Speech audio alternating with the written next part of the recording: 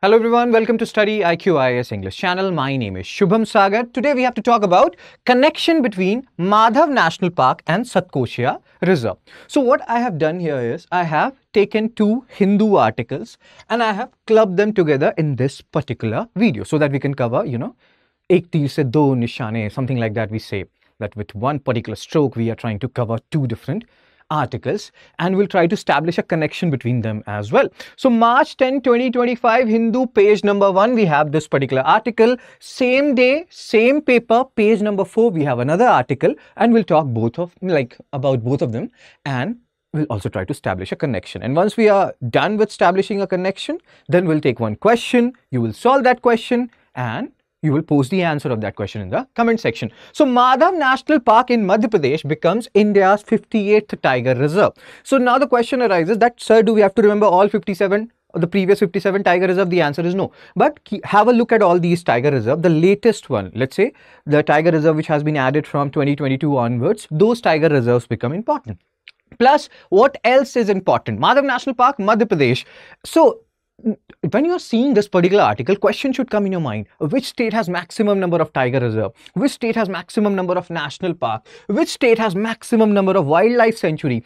Other question which can come in your mind and which should come in your mind rather is, what is the basic difference between national park, wildlife sanctuary, biosphere reserve as well as tiger reserve? So these are some questions which we'll try to answer and then we'll go into the another article, which will talk about Satkosia Reserve. So Madhav Tiger Reserve in Madhya Pradesh has been declared India's 58th tiger reserve. So where it is? Madhya Pradesh. And again, announcement has been made. It is 9th tiger reserve in Madhya Pradesh. All these information are there. Where it is located? In the Chambal region. All these facts are important. Why it is important? Because this particular article and the next article also deals with environment. And we know if you're preparing from UPSC perspective, how much UPSC love environment, IAS and IFS, Forest Service, they have the same prelims. So these informations, they are very important from UPSC perspective. Also, if you are preparing for some other exams, you cannot, not look at this particular article and the next article. So now these are three questions in front of you. And if you know the answer of these questions, you can post it in the comment section, sir and ma'am.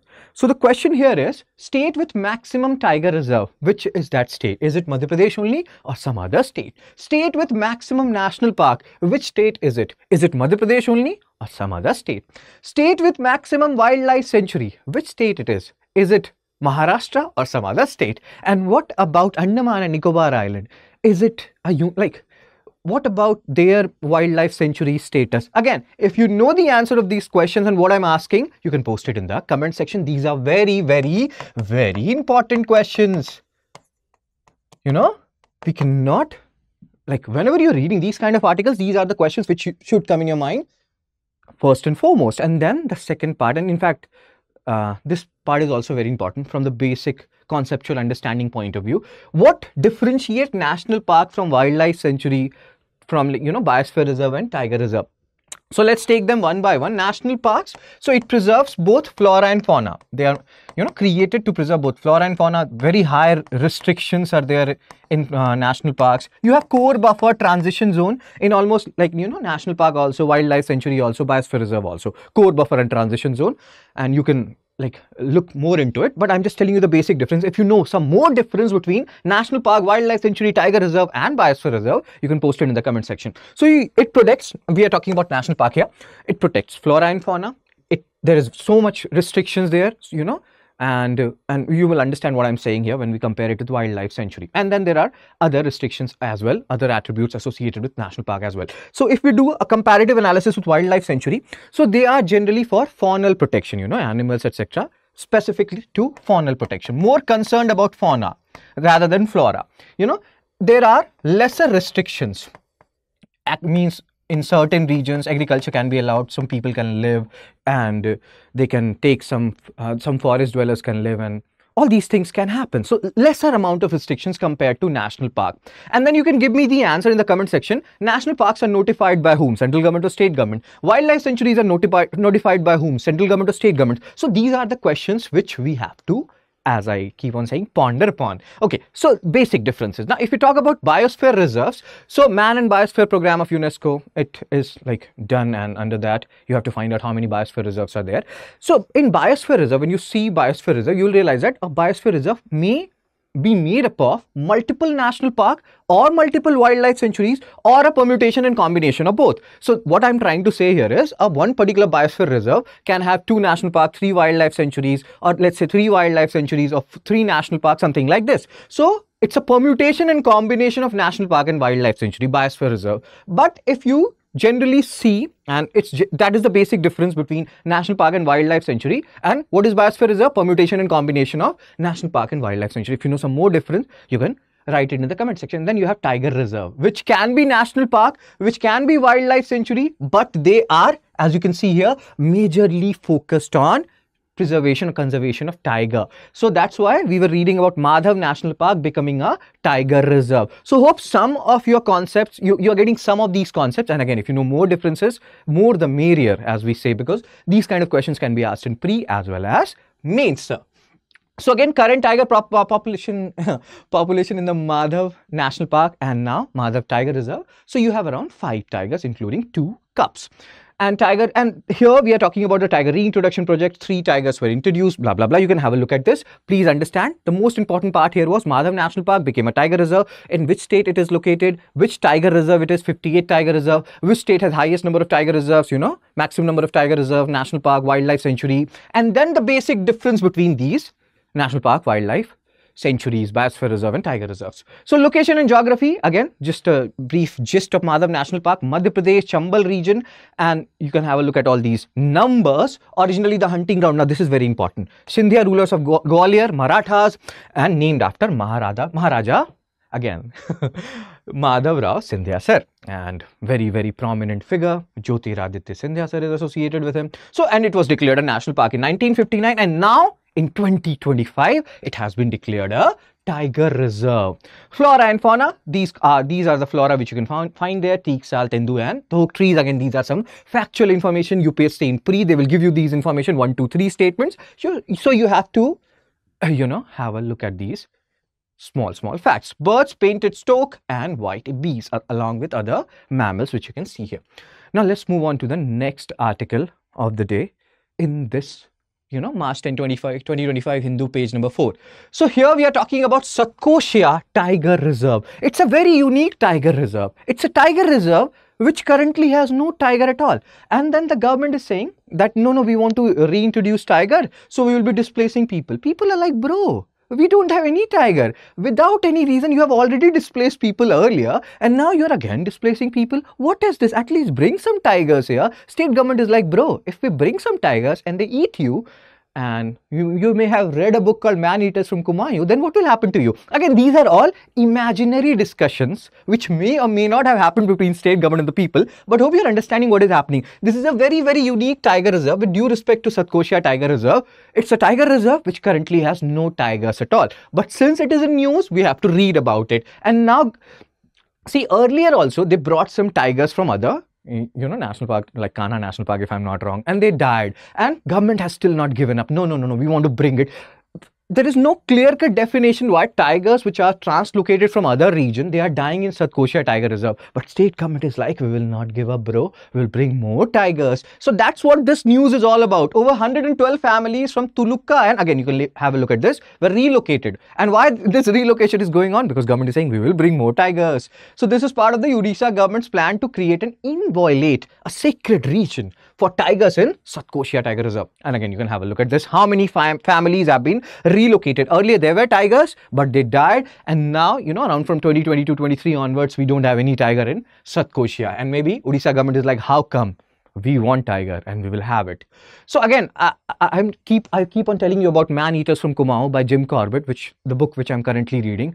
Once you read that book, you will realize, what are the basic differences between tigers and leopards. Not all tigers are man-eaters, but once they become man-eaters, it doesn't matter to them whether it is day or night. They will hunt anywhere and everywhere. Unlike leopards, which do hunt us, but they hunt in the night because they are terrified of us, more or less. But tigers, they lose fear of us once they become man-eaters. So again, it's a very interesting book, Man-Eaters of Kumayu by Jim Corbett. You can have a look at it. It's a collection of stories where he has hunted different man-eating tigers, and it's an awesome book. Again, let's come back to the topic. Absence of tigers in Satkosia. This is what we are talking about. Satkosia Tiger Reserve, unique tiger reserve in our country with no tigers.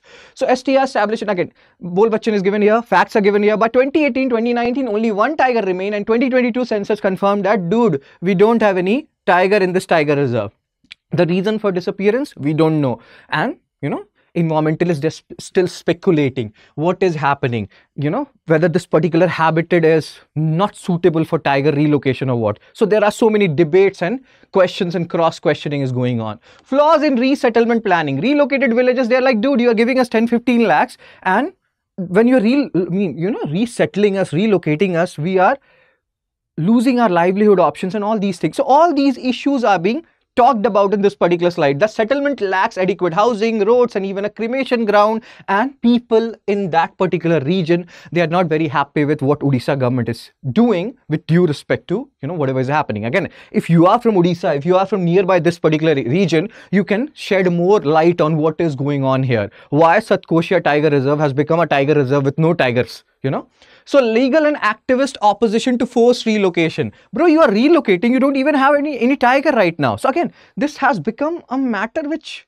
sometimes people are like, exactly what is happening? Activists and lawyers are arguing that relocation violates FRA 2006. We have talked about FRA earlier also. There was a T.N. Godavarman case on which I have made a video. You can have a look at that case as well. 40 petitions have been filed in Odisha High Court rather, and state HSRs. Again, Human Rights Commission, if you read about National Human Rights Commission and State Human Rights Commission, you will realize that some people call them toothless tiger.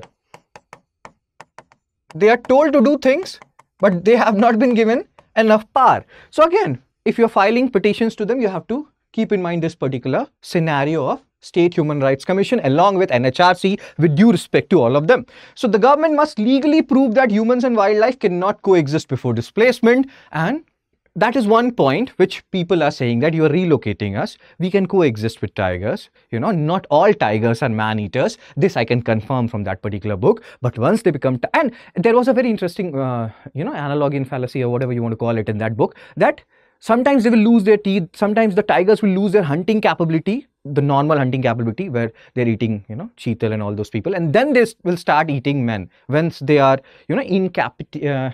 You can say that they have lost a limb, they have lost some teeth or something like that has happened to tigers. Then they resort to eating men and they, lose fear of men. So again, it's not like, very rarely tigers will become man-eater, and that's why people are saying that we can coexist. And if they become man-eater, then that's a different issue altogether. So we will resort to that. Not all tigers are man-eaters. So concern over government's intention, and many people are saying that, bro, your intention is promoting tourism, you want to displace tribal people, you want to displace forest dwellers. There is something else going on there. Tiger relocation is just an excuse. You want to promote tourism and other things there, and that's why you want us gone.